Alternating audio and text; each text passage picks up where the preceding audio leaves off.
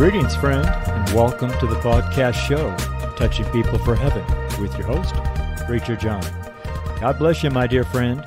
I pray in the name of the Lord Jesus Christ that there will be something here on this show, in this episode, that you're able to use in your life, and in the life of your family, and in the lives of your friends, and in the lives of people you haven't met yet. Thank you, Lord Jesus. Amen and amen.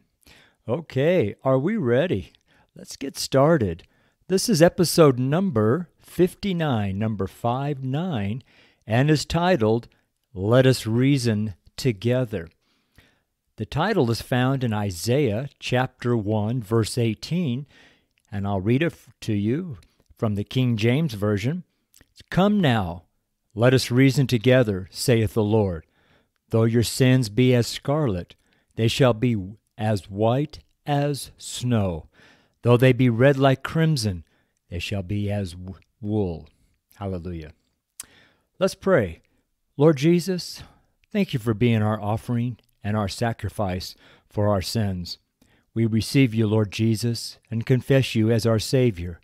Thank you for giving us the promise of the Father, that we may reason and come together in the spirit of unity and love to glorify and honor our Father which art in heaven. Thank you, Holy Ghost, for giving us the power to testify of the mighty and wonderful works of God. And thank you, Holy Ghost, for giving us the ability to persuade others of their need for salvation. We are filled with thanksgiving for all that you are providing to the body of Christ. Heavenly Father, we give you all the glory and all the honor forever. We love you. In your name, Jesus, we pray. Amen. All right, well, we are off and running with this Sunday prayer letter. As you know, this is Preacher John. I'm recording this show here in Boulder, Colorado. I'm a missionary. I'm a street preacher, building a new church, founding pastor, I guess you could say, to Gospel Evangelist Church. Our scripture foundation for our church is Mark 16, 15 through 20. I was called to the state of Colorado to build God a church and to the city of Boulder. That's basically what God says. I want you to build a church, build me a church in the state of Colorado, in the city of Boulder, and I want you to name it Gospel Evangelist Church, and your scripture foundations are Mark 16, 15 through 20. Of course, he went on and gave me about 2, 3, almost 4 pages of notes on the why this church, what's it doing, where's it going. I had those sheets of paper, those 3 or 4 sheets of paper for years and years and years, and for the life of me, I don't know whatever happened to them. They got lost somewhere in the city of Boulder. So at one of the coffee shops, I guess I must have lost it or forgot it behind, and it got tossed in the trash or whatever happened. But the Lord wrote that vision on my spirit, and in my mind, and in my heart, on my heart, I guess you'd say. And he is unfolding the calling and the vision of Gospel Evangelist Church right before my eyes. I'm excited about that. And this Sunday prayer letter is one of the tools that God is using to build Gospel Evangelist Church. The idea behind this Sunday letter is to keep us all together as one accord, sort of like in Acts chapter 1 and chapter 2, where they were all in one accord. And this letter attempts to do just that, keep us in one accord.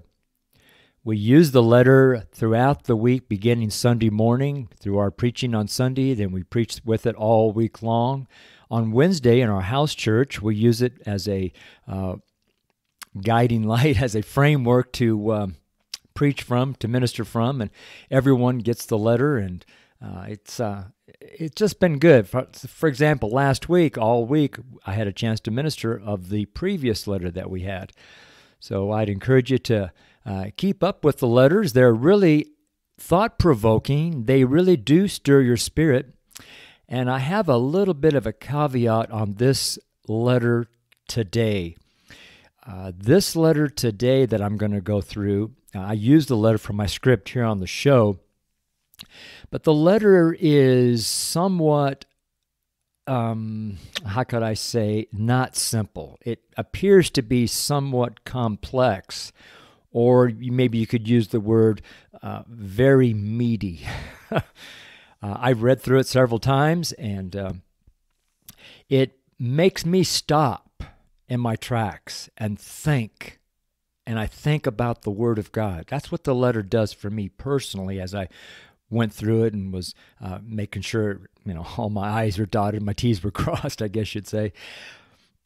But that's what it produced in me. What it produces in you may be completely different, but what it produced in me was it made me stop and think about what God was trying to say in reference to the scriptures that I'll read in the letter. But it made me think about the Word of God and my prayer life with God. So let's jump right into our letter. Let me scroll up through here. I do read the script as the letter as a script. And another sidebar, as you most likely know, is I don't edit these shows. What comes out of me, out of my mouth, stays on the show. I do that for a couple different reasons. One, I just don't know what the Holy Ghost is going to do. If he uses an and an o, or the way I say something, maybe he'll use that to trigger someone else to do something for God. And the other idea is that I don't know what the Holy Ghost would use. I mean, he could use all of me as a tool.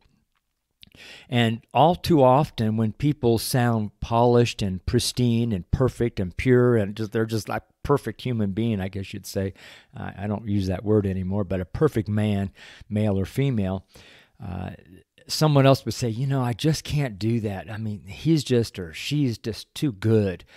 And I just don't like that. I'd rather be looked at as a bumbling idiot or a fool or someone who really doesn't know what they're doing. I said, man, if John can do that, I can surely do something a lot better than that.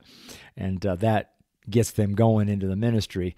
In other words, I look to me as a weak vessel, W-E-A-K, a weak vessel that God can use, and God uses the weak of this world to confound the strong, I guess. There's a lot of verses on that.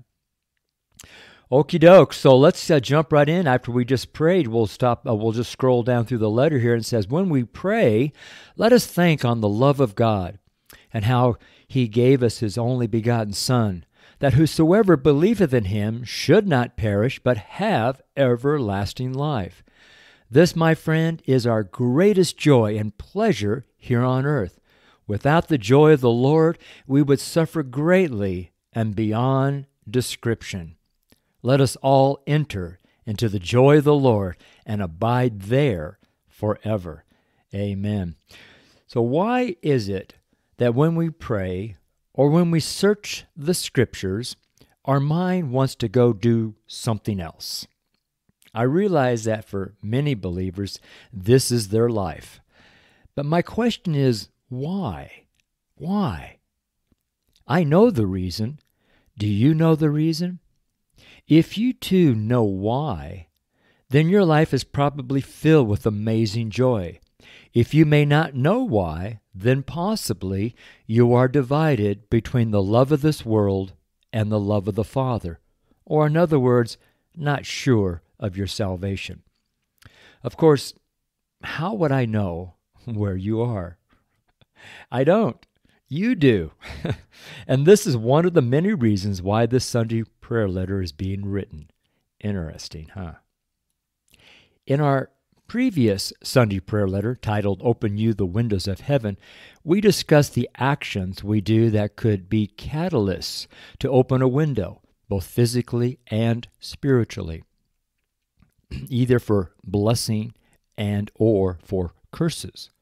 Hopefully this last week you gave some time to read the letter and or listen to the audio of the letter, or quite possibly viewed one of my many videos on the subject from this week. In this new Sunday prayer letter titled Let Us Reason Together, we will hopefully answer many of the questions that came up last week from that letter. The messages and sermons that came from this letter were quite different and peculiar to the normal messages. But to me, I find them all very fascinating and thought-provoking. Just a note here again, I'm still attempting to send out my emails, our email. Let me rephrase that. I'm still attempting to send out by our email service the current week's letter rather than the previous letters that were written.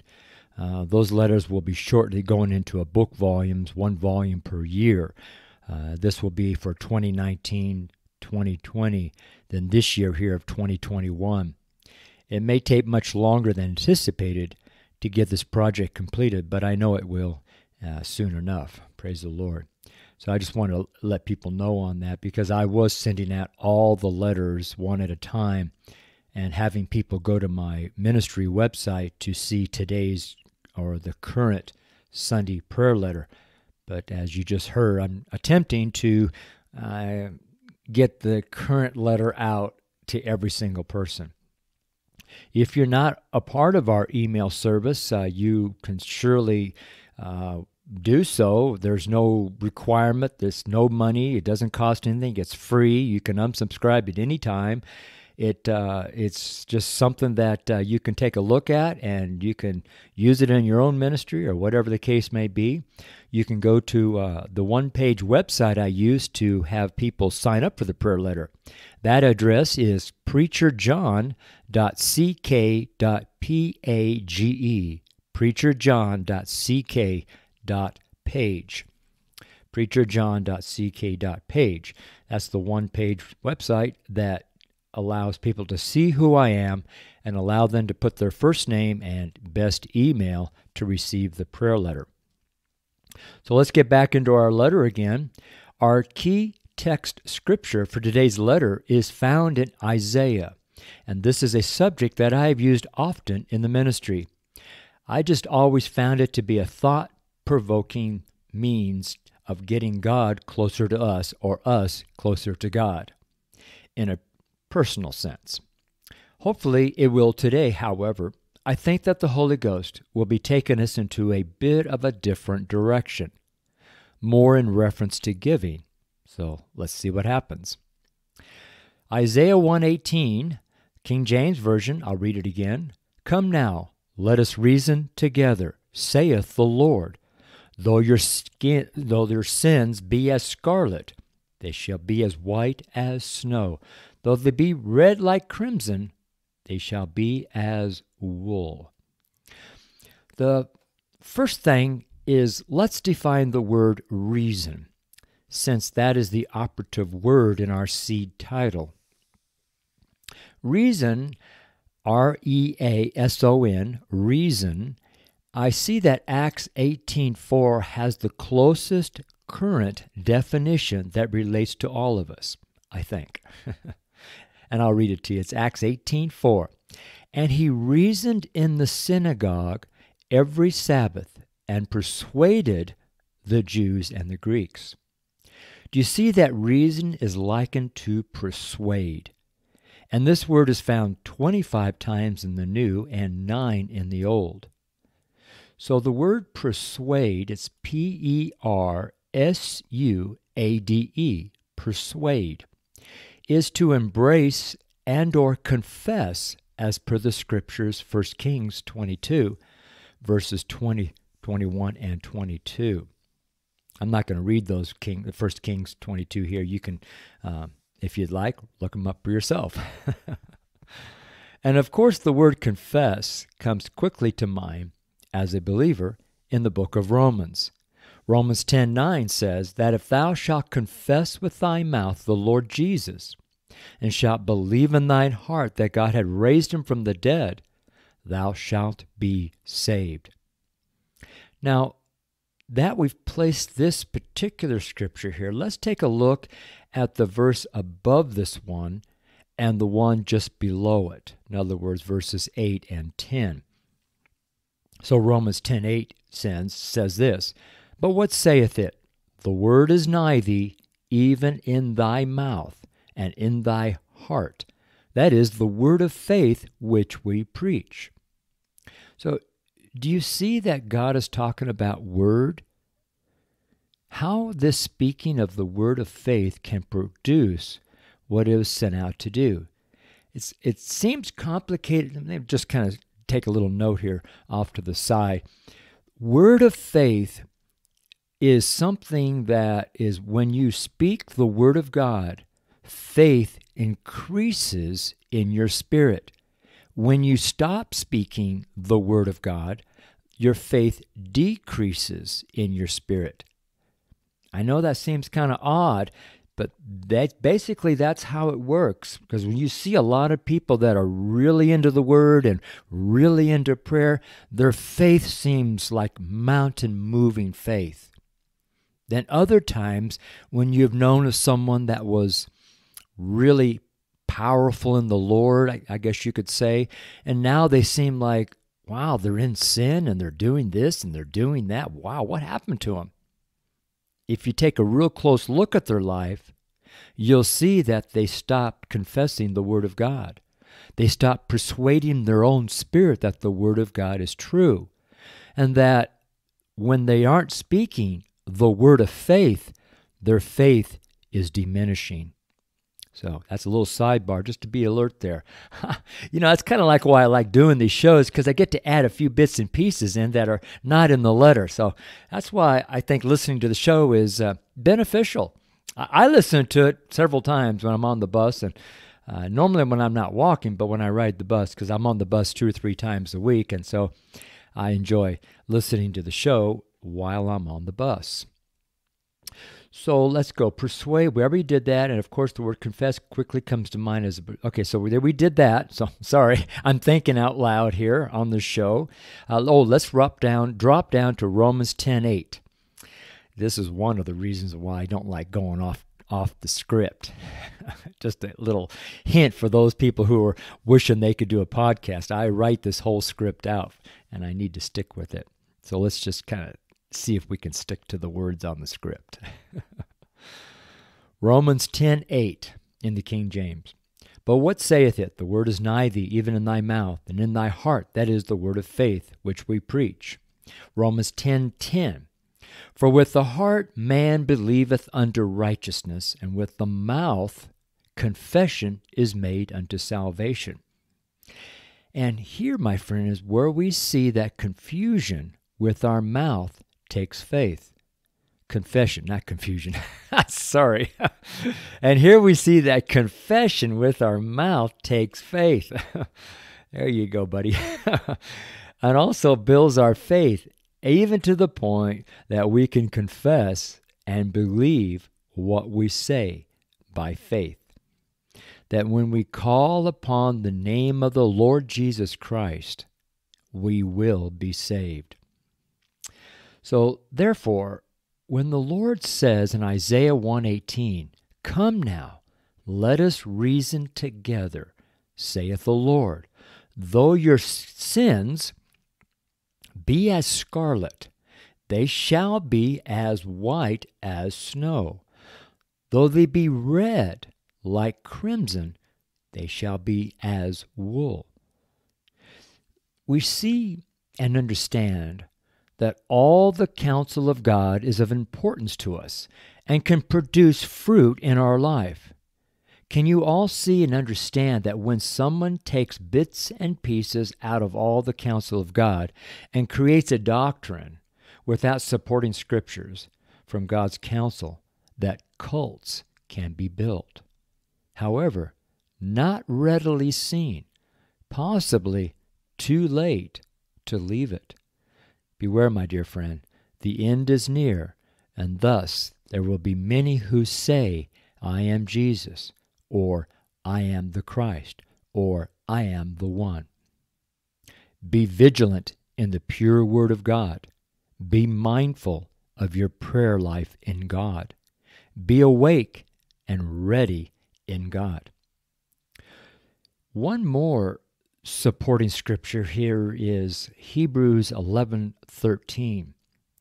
These all died in faith, not having received the promises, but having seen them afar off, and were persuaded of them, and embraced them, and confessed that they were strangers and pilgrims on the earth.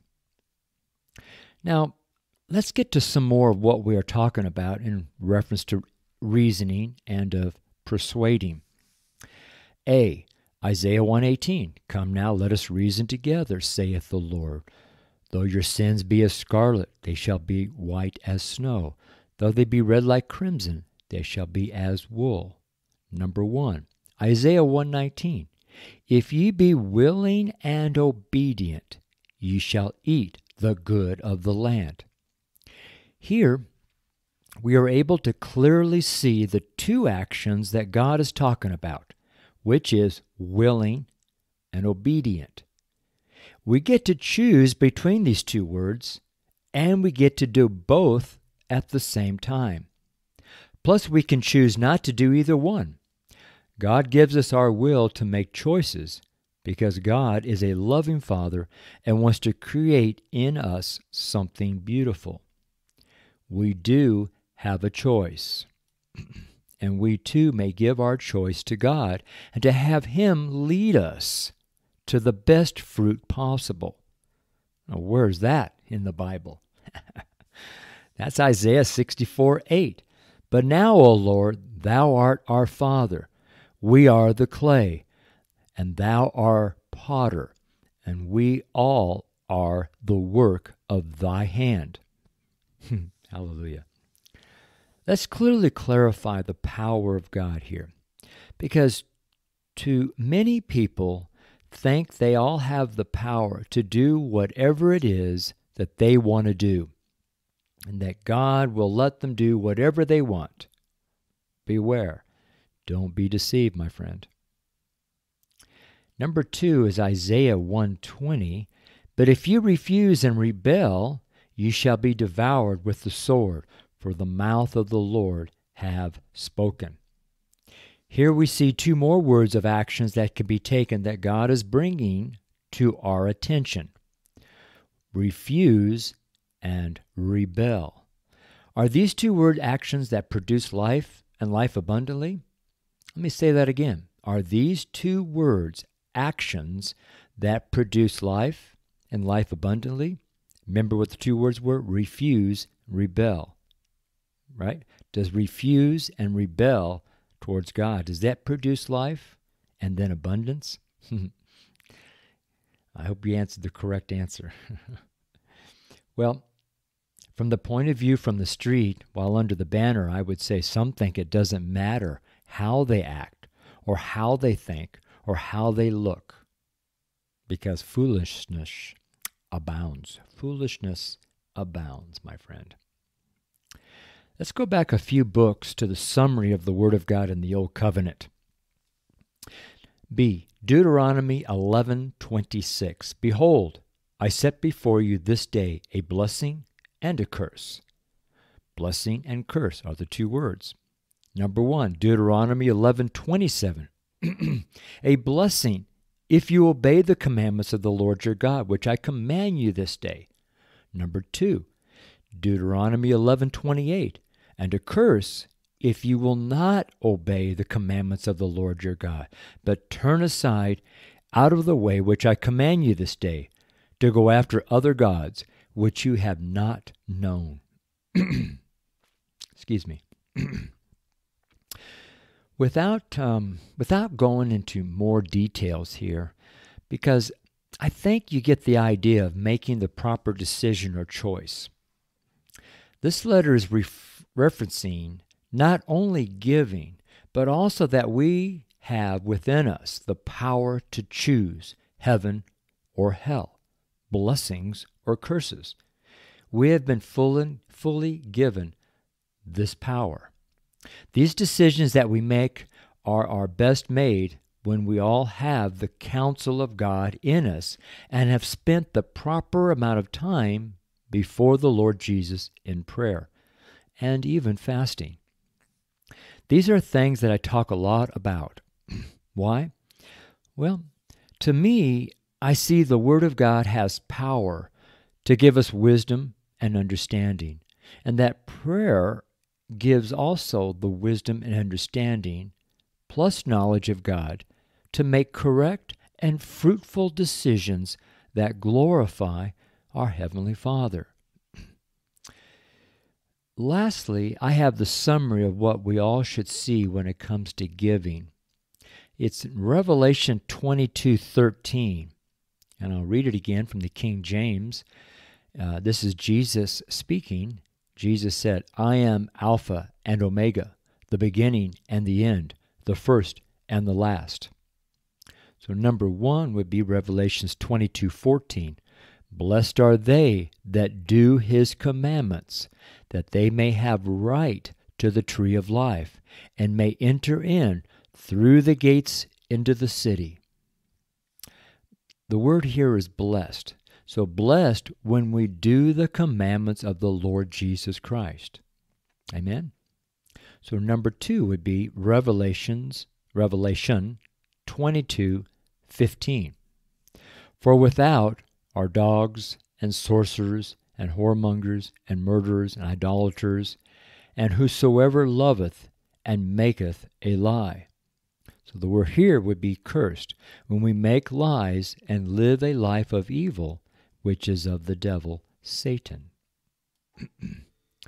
I'm going to put this last scripture here for the people I hear from on the street that say to me that there are no churches in the New Testament, or something like that. And that's in Revelation 22:16. "I, Jesus, have sent mine angel to testify unto you these things in the churches. I am the root and the offspring of David, and the bright and morning star." Let's pray again. Lord Jesus, you are everything to us. Without you as our Savior, the Word, then what we have to look forward to is nothing.